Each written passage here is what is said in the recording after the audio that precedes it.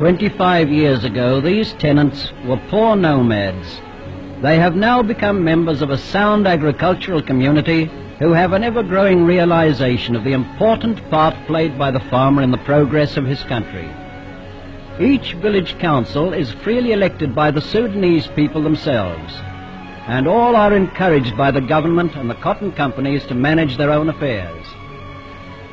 Throughout the Gezira area, the Sudan Medical Service maintains 53 medical dispensaries, each in charge of a fully qualified medical assistant.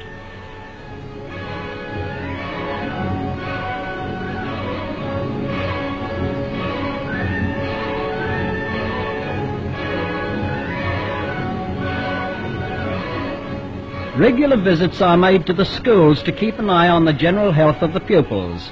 In this elementary school, over 200 boys are undergoing a 4-year course of training.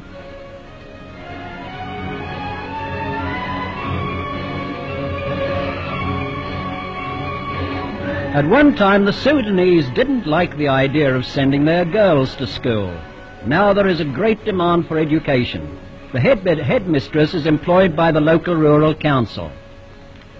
In each district, there is even a trained midwife who is stationed at each dispensary. A donkey provides the means of transport to her patients' homes. And here always the eternal question, will it be a boy or a girl?